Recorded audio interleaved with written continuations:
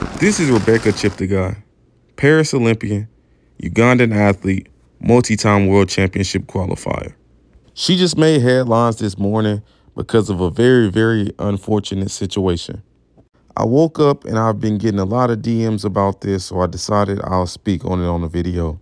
I was sent an article by the BBC that read, Ugandan athlete Rebecca Cheptegei is in critical condition in a Kenyan hospital after allegedly being doused with petroleum and set on fire by her former boyfriend.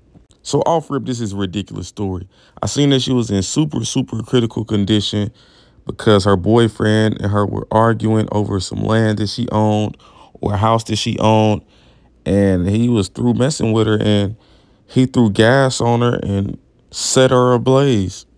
It continued to read, the 33-year-old marathoner who competed at the recent Paris Olympics has suffered extensive burns, and that was said by the doctor who treated her. She was attacked at her home in Western Kenya, where she's been training. There are concerns about the increased cases of violence against female athletes in Kenya, some which have resulted in death.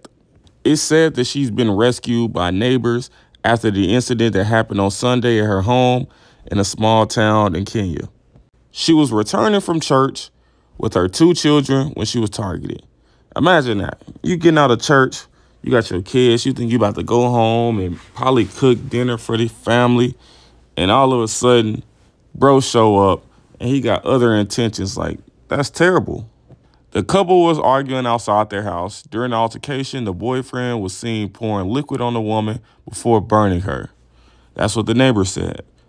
Miss Cheptegei is from a region across the border in Uganda, said to have bought a piece of land in the country and a house to be near Kenya's many athletic training facilities. A report filed by local police stated that the two had been in disputes over the house that she owned and the land that she owned. Then the hospital senior director of clinic services, Dr. Owen Binnock, told journalists that a high-profile patient had been fully sedated because of the extent of the burns.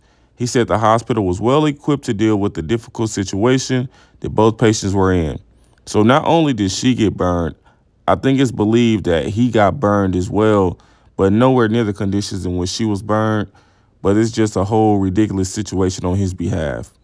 Like, honestly, how bored do you have to be as a guy to go disturb somebody's peace on Sunday after church, pull up on her with her kids, and set her on fire? Now she's in critical condition.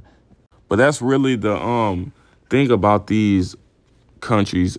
They typically allow, like, men to, you know, beat women and things of that nature. And that's their culture. But some of these guys honestly take it too far. Like, if your country allows you to beat women, like, that's nothing that I agree with. But if that's your country culture, I mean, there's nothing I can do about it. But if you go so far as to set her on fire and torture and things like that, that's honestly ridiculous. The article also stated in April 2022, another female runner, Damaris Matu, was found strangled in the home with a pillow over her face in the Rift Valley town of Iden. And then in the common months, a record-breaking long-distance runner, Angus Triop, was found stabbed to death in the same town. In both cases, their partner had been identified by authorities as the main suspect. Miss Triop's husband is facing murder charges, which he denies, while a search for Miss Matu's boyfriend continues. This is ridiculous. So there's like a whole, that's what I'm saying, it's their culture there to be aggressive and be violent with different women. But a lot of these guys just take it way too far. Like, if you go as far to, like, you beating a woman or you know, and, like, you know, these little skinny women running distance, they be 87 pounds. They can't defend themselves against these men. So they just hoping and praying that they get somebody that's not going to be violent to them. And these guys are taking it way too far. They stabbing them and setting them on fire. This whole situation is ridiculous. And if it was just like a one-time occurrence, it'd be like, that's highly unfortunate. But we can move past this and learn and grow. But this is a repeated occurrence in these countries, and there is nothing really being done about it. That's why these guys are continuing to do it. Because you can't convince me that all of these great distance runners they all just go get these crazy husbands. Like, no, that's just the culture there, and it's being promoted, and they need to do something about it. And the article also ended by saying that men are also being targeted.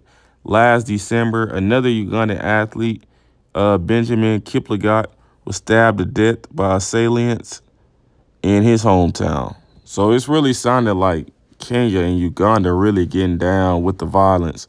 And they doing a whole bunch of stabbing. Like, I'm assuming they just not having guns or access to guns out there like we are here in the United States. But these guys doing a whole bunch of stabbing and setting on fire and killing in a whole bunch of awkward ways. But it's seeming like they're killing people that's way weaker than them that they can easily take advantage of and easily do however. And it's seeming like they have no conflict resolution skills as well, because if you get into a simple conflict and you can't talk it out and you got a result in violence, then there's something wrong with the way that you're going about these things. If you can't just agree to disagree or have some type of disagreement without a resulting in violence, that's a very terrible way of communicating, and you need to work on your communication skills. But yeah, she's in a hospital. Rebecca Chiptagai. She's in a hospital after her husband pretty much tried to turn her into a rotisserie chicken. And this is just a very, very terrible thing. She's very high profile out there, so it's a high profile case. She's a high profile athlete out there in Kenya, so she's in a hospital. She's probably separated from the rest of the people. But I'm not really sure how like Kenyan hospitals are or Ugandan hospitals are. Like, from assumption, they just don't seem like they would be equipped really to handle real deal medical cases. And like, as huge as running culture is there, I would want to be in another place, maybe somewhere in Europe or something like Germany, where they really have state-of-the-art facilities and doctors and things like that, to where when you got these abusive people that you can go get the right type of medical attention and medical treatment and just have a better chance of returning back fully and getting back to normal. But this whole situation is highly unfortunate. Y'all let me know what y'all think down below in the comments. Till next time, I'm out.